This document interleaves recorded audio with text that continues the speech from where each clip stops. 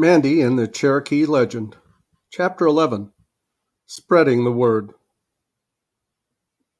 Well, we might as well all go back to bed, Elizabeth told the girls. It'll take them a long time to get through in town and get back here. The girls reluctantly went back upstairs, but soon were fast asleep. Snowball curled up close to Mandie. It seemed no time before the rooster was crowing, and they could hear Morning Star in the kitchen. The girls quickly got dressed and went downstairs. Elizabeth was setting the table. I hope they got to town all right. Mandie stretched and yawned. Oh, those people are awfully mean and rough. I'm sure they got there all right. They tied those two with enough rope to wrap around the house, Elizabeth said. Eat, Morning Star smiled, pointing to the table. The girls laughed, and at that moment Uncle Wirt came through the door. He glanced around for the men. Where are Ned and John? He looked puzzled. Joe and Demar captured the people who set fire to the barn last night, Mandie said matter-of-factly. And they've all gone to Bryson City to turn them over to the authorities. Uncle Wirt stood there listening in amazement while they explained what had happened the night before. He breathed a loud sigh of relief and sat down at the table. Not Sonny. He could hardly believe it. Did he ever come home, Uncle Wirt? Mandie asked. No, the old man replied. Never came home. Everyone looked at one another, wondering where the boy could have gone. Mandie thought he must be ashamed for what he had done and is staying away long enough to get the nerve to face his family. Uncle John, Uncle Ned, and the boys arrived back from town before they had finished eating and sat down at the table to join them. Joe and Demar began eating as though they were starving. I'm glad you are all back safely, Elizabeth said. Aren't you going to tell us about your trip? Yes, the law was mighty glad to get our hoodlums.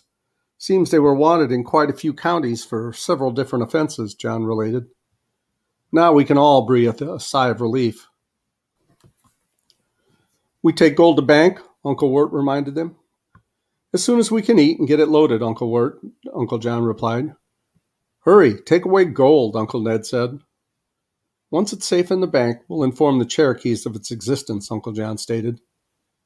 How do you plan to do that? Mandie asked. Council powwow, Uncle Ed told her. They tell people. How will all the people decide what they want to do with the gold, she asked. They will take a vote. A place will be set up in the council house on the Cherokee Reservation, Uncle John explained. Joe finally laid down his fork. Boy, that sure was good. Now I have the strength to help load that gold. Uncle Ned rose and took a rifle from the wall. Uncle Wirt examined his own gun, and John picked up his from the other end of the room. Guns? Elizabeth looked alarmed. We need all the protection we can get to get this load into town. You never know what kind of trouble we might run into, John assured her. I know how to use one of those rifles, Joe spoke up. Can I carry one too? I do have one more. You and Demar can decide between you which one will carry it, John said as he reached for the other gun standing by the bed. Joe took it, then looked at Demar. Here, you carry it the first half of the way to town, and I'll carry it the second half. Fair enough, the Indian boy said, taking the gun. Careful now, the guns are already loaded, John cautioned them.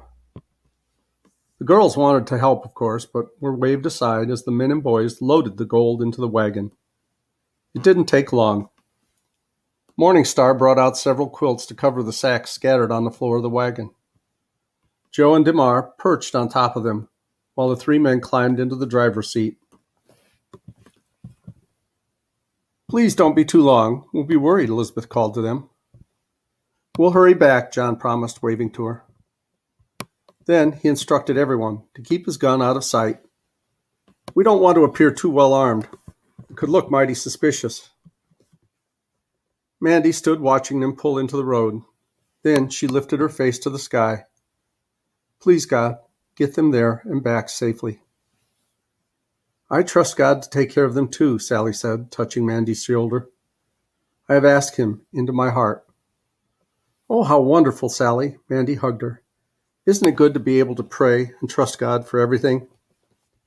It sure is, Mandie, she answered, smiling happily. The men arrived at the bank in Bryson City just as Mr. Frady, the banker, was opening up for the day. He was a short, fat, nervous little man, and he jerked around to look at the wagon pulling up at the door. 3 men and 2 boys. That could mean trouble, he thought. But then he spotted a familiar face under a wide-brimmed hat. John Shaw! He hurried down the steps to greet him. It's been a long time. Wilbur, it's good to see you, old man, John returned his greeting. We are in desperate need of your bank right now. He lowered his voice. We have about a bushel of gold under these quilts, and we need a safe place to keep it. Wilbur's gray eyes grew round behind his spectacles. A bushel of gold? Are you joshing me, John? No, sir, it's real gold, John replied, chuckling at the banker's reaction. If I didn't know you, John Shaw, I'd say you just pulled off a big robbery, Wilbur told him. Come on in. He opened the door and the 2 of them stepped inside. Let me open the safe before you bring it in, the banker said, stepping to the large, heavy door at the back. How about if we drive around to the back door? It won't be so public that way, John suggested. Of course, that's the safest way, Wilbur agreed. They swung the wagon around to the back door and hastily unloaded the gold into the bank's safe. No one was about, and Wilbur kept the front door locked until they were finished.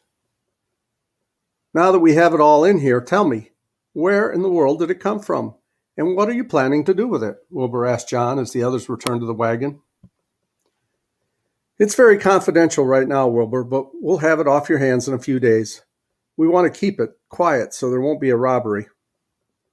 Wilbur wiped the sweat from his furrowed brow. Well, I should hope not. How many people know about it? Just Uncle Ned and Uncle Wirt and the rest of my family, and Demar, the Indian boy, was, John told him.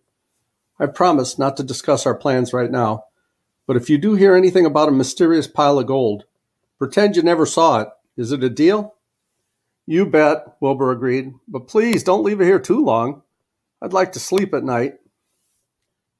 We'll see you in a few days then. John waved as he left by the back door and joined the others in the wagon. Glad job done, Uncle Ned said with a sigh of relief, and he picked up the reins and they moved through the alley and into the main street. Well, it's up to you and Uncle Wirt now to get the word out, John reminded them, but don't tell anyone where it's being kept. The 2 Indians left John and the boys back at Uncle Ned's cabin and went directly on their mission to tell the Cherokees about the gold. Shucks, we didn't even get to use the rifles, Joe complained as he handed the gun back to John inside the cabin. John hesitated, then said, Go ahead and try it out. You and Demar can go back into the woods. You'll find more ammunition in the box over there. Just be careful. The boys were overjoyed. Thank you, Uncle John, Joe beamed, taking the rifle back. Thank you, Demar added as the 2 headed for the door. Mandie called after them. You be careful, Joe Woodard, and don't go shooting somebody, you hear? Joe stopped and turned, laughing at her outburst. Mandie, you know I have my own rifle at home. This won't be the first time I've used one. Yes, but this is a strange place, and that's Uncle John's rifle. And I know you've never used that one before, the girl answered seriously. Joe's face turned red as everyone smiled. If I didn't like you so much, Amanda Shaw, I'd say something mean. With that, he and Demar hurried out the door. Little did Mandie know how close the 2 boys would come to shooting someone. They walked on through the woods for a while, looking for an appropriate place for target practice. The trees were dense and it was hard to see very far ahead. Then they came to a small clearing. How about here? Asked Joe. Good, the Indian boy agreed. Joe shot at a broken lid. Suddenly, there was a loud clanging noise. The boys froze in silence, listening. Then it came again. What's that? Joe whispered. Sounds like an animal caught in a trap, Demar returned the whisper. Careful, it could be dangerous. He slowly crept forward, Joe following.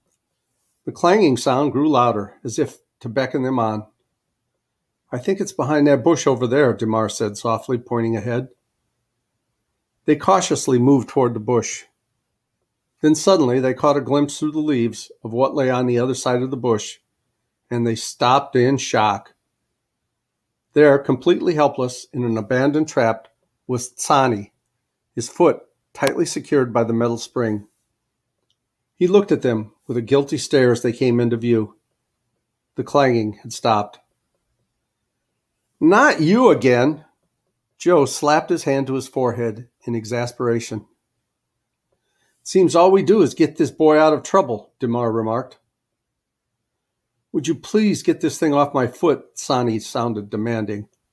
"That's all I want you to do." The boys looked at each other, and then at Tsani's foot.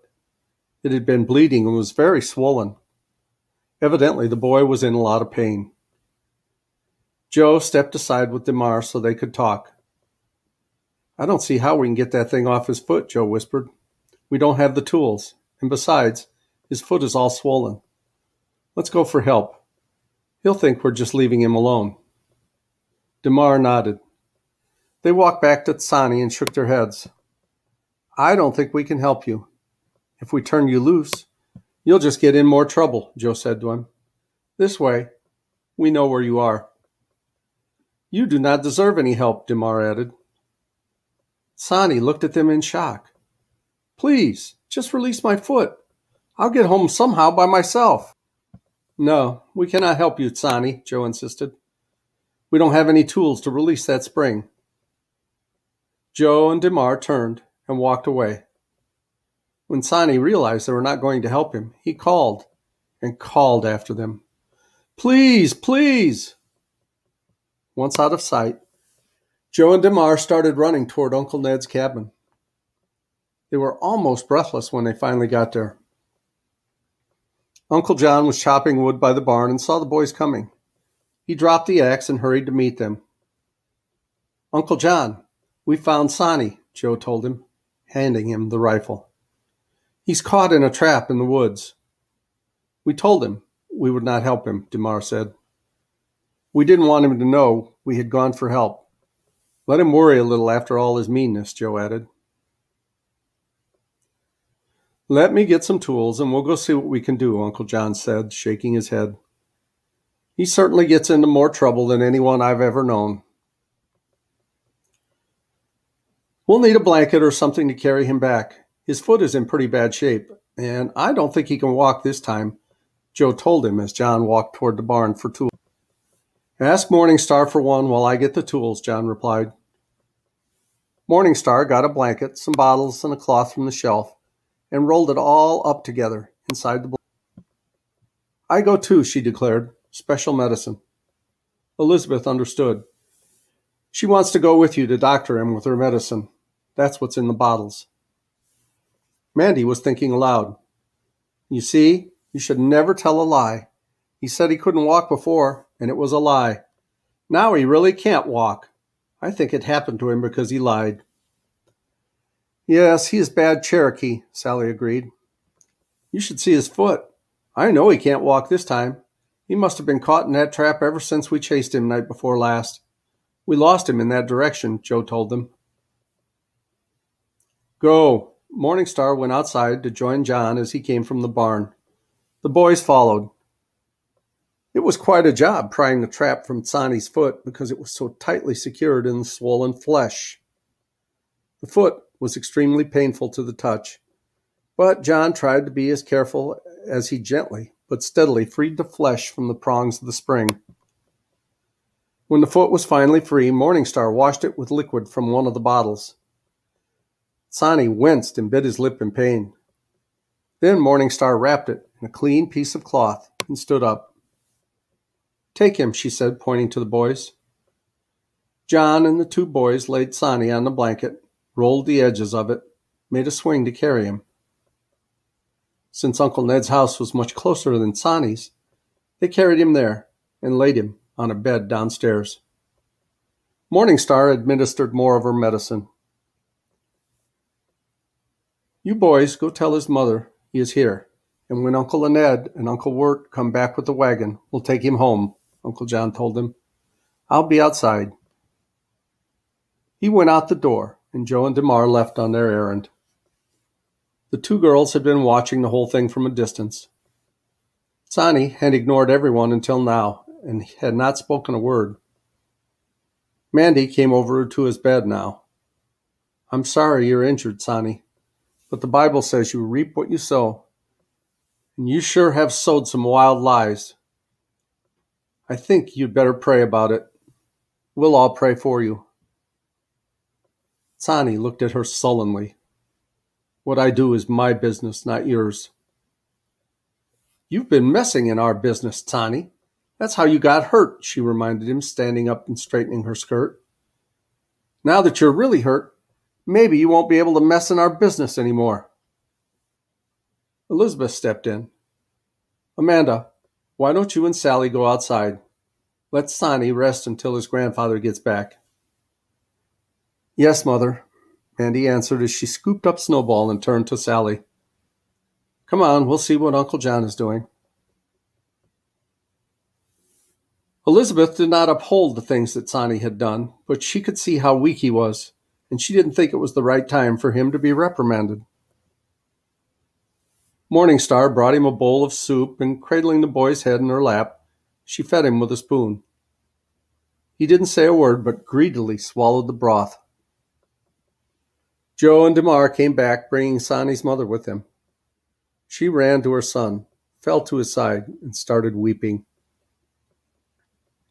Joe and DeMar looked at each other and went back outside. When Uncle Ned and Uncle Wirt finally came home with the wagon, John stopped them. No use to unhitch the wagon, Uncle Ned, John told them. We'll be needing it. Uncle Wirt, the boys found Sonny in the woods. He's inside. He's really been hurt this time, I'm afraid. The two Indians went inside and came back out shortly, carrying Sonny on the blanket. They put him into the wagon and helped his mother climb in beside him. Please hurry back, John said as they pulled away in the wagon. I want to hear what you've accomplished today concerning the gold. Soon, Uncle Ned called back. As they all sat around Uncle Ned's table later that night, the old man told his news. Powwow tomorrow, council house, he said. Told Cherokee Papoose, found gold. Cherokee no want gold. But you did get all the chiefs to agree to let the Cherokee people vote on what to do with the gold, didn't you, Uncle Ned? John asked. Cherokee vote powwow tomorrow, council house, the old man answered. You mean you can get all the people together to vote on something that fast? John asked in amazement. Uncle Wirt spoke up. Tell one Cherokee, Cherokee tell another Cherokee. News travel fast. Mandie smiled at the way he put it. You mean when you tell one Cherokee something, he will tell another and so on until they all know. Uncle Wirt nodded. Sure has been a busy day for the Cherokees, Joe whistled. Imagine passing the word to over 1,000 people in one day. Approximately 1,300, to be exact, John said. Of course, the families are large in most cases, and they live in large family groups together. That's still a lot of people, Mandie agreed. So now all the Cherokee people know about the gold, John asked again. Yes, all know, Uncle Ned nodded. Did you tell them to come to the council house tomorrow and vote on what they thought should be done with the gold? John continued. He wanted to be sure they understood each other. Yes, Ned said. Mandie, Sally, and Joe all looked at one another. Just think, we are the cause of all this. Joe laughed. I feel kind of good about it when I think of all the good it will do them. I'm glad to be part of it, Sally said. I hope the people decide on a good use for the gold. Well, I guess we'll know tomorrow, Mandie said. And then, turning to Uncle John, she asked, Can we go over to the council house to watch tomorrow? Her uncle hesitated, looking at Ned and Wirt. Papoose go. Papoose Cherokee. Papoose vote, Uncle Ned told her. You mean I can vote too, Uncle Ned? Mandie was excited. Old man nodded. Can I go along for the ride even though I'm not Cherokee and can't vote? Joe asked wistfully. Uncle Ned and Uncle Wirt both nodded. Go. The four youngsters discussed the matter long into the night, after they'd gone up to bed. The next morning would hold more excitement for them. It would be a long day to be remembered. And we'll read chapter 12 next time. Till then, as Tigger says, ta-ta for now. Thanks for watching. Love you guys. Bye-bye.